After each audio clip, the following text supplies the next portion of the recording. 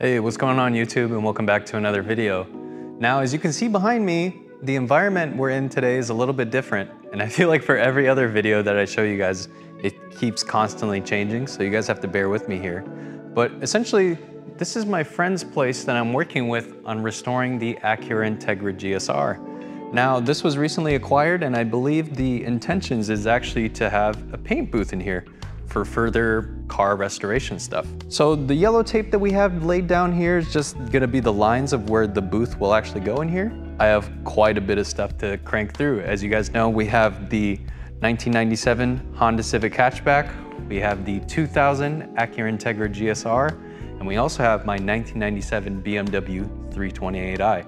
So as you can see, there's a lot of stuff that I need to do. I'm happy to say that this will be a good spot for us to at least film today's video. But anyways, we have my 97 Honda Civic hatchback. This was something that I acquired from a vehicle auction. Essentially, it was a biohazard on the inside. It had no key, and it was a very unknown history as to what happened to it. We've made what is this? We're like on the 18th or 19th video that we made on this car, and we made a lot of really good progress. And now it looks like a car that you could, enjoy or sell or whatever that is. But knowing me and having the Honda bug right now, I really can't stop there. And I've been slowly modifying this thing and occasionally taking it to autocross events just to see what I can really squeeze out and maximize with this little Civic. Now, it does have the stock D16 Y7. So in terms of horsepower, it's pretty abysmal for what it is. But since the car is so light and it's a legendary chassis for having the double wishbone suspension, there's a lot of good bones here, and I want to be able to showcase to people what the best way to go about modifying one of these Civics is on a budget. Now, where we left off is we did the DC Sports cold air intake as well as the hybrid racing short shifter. And that already transformed the car.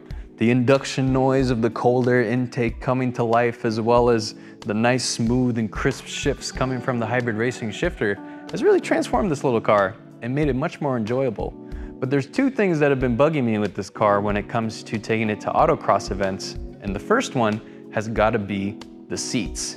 Now, the seats in this car, for day-to-day use, that's totally fine. And I think that was the full intention when Honda manufactured this thing. I won't say that these are the highest quality seats that I've ever been in, but they get the job done. And I think that's most of the manufacturing ideology that went into this economy car 25 years ago. So the one thing that I notice is when you take a corner is that I'm actually holding on here more than I am here in my hips. And it really takes away from the driving experience. And there's nothing in terms of shoulder bolstering that's holding me in. So if I take a corner at a high speed, I can feel myself going like this or like this in the car. And even though I'm not, running a K-swab boosted Honda right now that's got 400 horsepower underneath the hood, you have to remember that once you get this car up to speed, you treat it like a momentum car. And it's those little things that really can change the whole driving experience for this. What I wanted to do today is I wanted to show you guys the seats that I got for this car, and I'll also go into more detail about aftermarket seats and what you should be looking out for. Should you buy a fixed aftermarket seat, or should you buy a reclinable aftermarket seat, or should you even go down the other path of maybe just finding another Honda OEM seat to swap into your Civic, which is also another great alternative.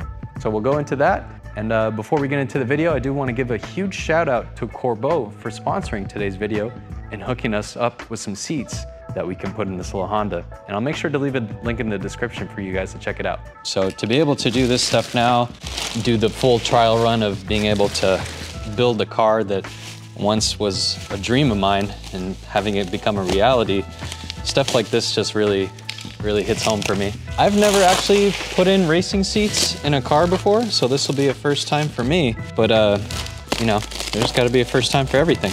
Just looking at these now, dude, they look amazing. The stitching is pretty on point. These are made out of microfiber suede, so this is not your conventional cloth. And I'll go over the specs and stuff here in a sec. All right, now that we got these out the box, these are the Corbeau A4s. So when you're in the market for an aftermarket racing seat, you're gonna have two different variations of style of seats that you can choose from, which is obviously the fixed back seat, where it doesn't have the reclining ability, and then the reclinable seats. So there's definitely pros and cons to both styles of seats. And the reason why I went with reclinable seats is because I still want to keep this car as most of a daily. And I think the biggest deal breaker for me with fixed back seats is the fact that I wouldn't be able to easily get in the back seats, which I actually use very often in this little hatchback. So for me, in terms of just comfort overall, I found it to be a little bit more desirable for me to be able to recline the seat so that I can toss stuff in the back. And it's not to say that there's nothing wrong with the fixed back seat, but I would say if you're more in the market for something that you want to use as a daily, I think this is the way to go. The only drawback is reclinable seats tend to be slightly heavier because now you have all the reclining mechanisms that are happening in there. And on top of that, there is a tendency to have a little less bolstering on your hips because the way fixed back seats work is that this element would be closed off here and it'll just give you a little bit more reinforcement. So there's definitely pros and cons to both ways, but for me, this just made the most amount of sense. So these come in different variations. I think you can start off with their traditional black cloth seats and go all the way up to black leather, which looks really nice. But I thought the microfiber suede was just a next level up in terms of quality of materials. And I'm actually very happy that I went with this material because it looks amazing in real life. And I think it's really going to transform the way the car looks like in the interior. And after just sitting in these for a brief moment, I immediately felt the difference in my shoulders, especially how it hugs me on the insides here. And sometimes it can be a little bit intimidating ordering something like this online because the best case scenario is you want to go in and you really want to sit in the seat, you know, going somewhere like 425 Motorsports where they have a full selection of racing seats that you can sit in and see what you like most about it. And another thing too with fixed back seats is that since you're kind of sunken in more to the seat, it makes it a little bit more difficult to get out. Whereas these ones, it's very easy, you can get in and out. And you guys might be wondering what this thing is, but this is actually an add-on that you can get. And this one is a bladder for lumbar support. So if I squeeze this, it actually inflates the back lumbar support in the seat itself. And it really just adds a whole nother element, especially for me. I'm not saying that I have any back problems, but for me, I actually do prioritize comfort quite a bit, as well as, you know, the sportiness of being able to take this to autocross events. This was an absolute no-brainer for me, and I'm very happy with the way they turned out. The materials look great, and I even see that they have this leather on the sides that reduces the amount of wear that's gonna happen. So time will tell how these will look over, you know, long periods of time. I have seen the cloth seats and they do tend to sun fade if you have something that's going to be baking in the sun for a while, but maybe putting some sort of cover on top of the seats could help. But I think these suede seats are going to age very well as long as I don't spill my coffee in them. So before I put these seats in, what I want to actually do is I want to take some time and I want to hook up the seat brackets to the bottom of the seat itself. So I believe what you're gonna need is just a 6mm hex or Allen key or whatever you wanna call this. You're gonna see the 4 screws that are at the bottom here.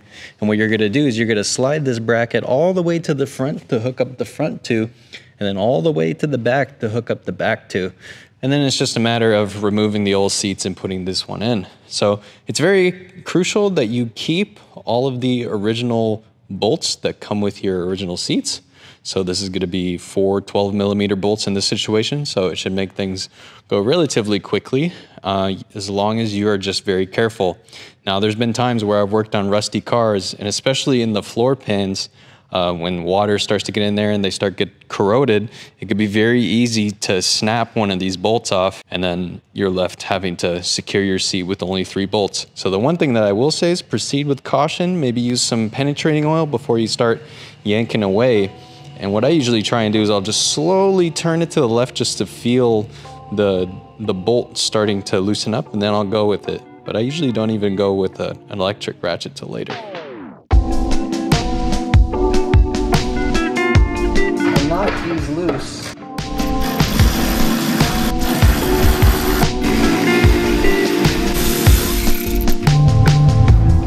Okay, so we got the seats out of the car. It went really smooth. I didn't have any issues with any of the bolts, thank goodness, because that could have been a nightmare. But now I'm over to the aspect now of having to transfer over the seatbelt buckles. And since we don't have to do any major modifications here, the only thing that I do want to note is that the driver's side has this plug that you will need to transfer over. And you can go about any other way of hooking that up. I think maybe I'll just use a quick little tastefully clapped zip tie on the underneath side of the seat. But what I wanted to show you guys is just what it will look like fully installed. And it's just one 14mm socket. And to remove it, you know, you just kind of have to hoe it a little bit, but once it starts going, it starts going. And it's very easy to take it out, and then you can swap everything over. And then there's 2 Phillips screws that are just gonna be holding the cover right here. So in that case, I think that this should go pretty quickly.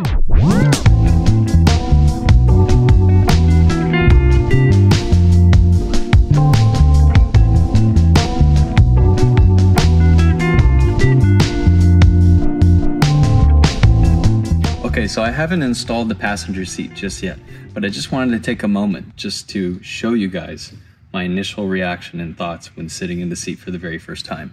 And it feels tremendously different. The driving position, I feel like they really nailed it. And especially now with the hybrid racing shifter in this seat, it feels a lot more like I'm planted. Like I could take a corner and I could feel very confident about it. The seat itself is actually very comfortable. And luckily enough, my hips land perfectly within the bolstering. And I think you could be up to like a 36-inch waist for this particular seat. I know they have some other wide models, but for me, this fits like a glove and it just feels so right. And I think this, even with maybe something like a steering wheel upgrade, would really just transform the interior ergonomics for this little Honda. So I'd have to say overall that I'm very impressed with the seating position and the quality. And my favorite thing is honestly this add-on where I can change the lumbar support just by going like this quick few little pumps. I feel it in my back. And if I want to relieve it, I just push the button. And there you go. And it feels great, man. I can't wait to take this thing out. It's gonna be really awesome.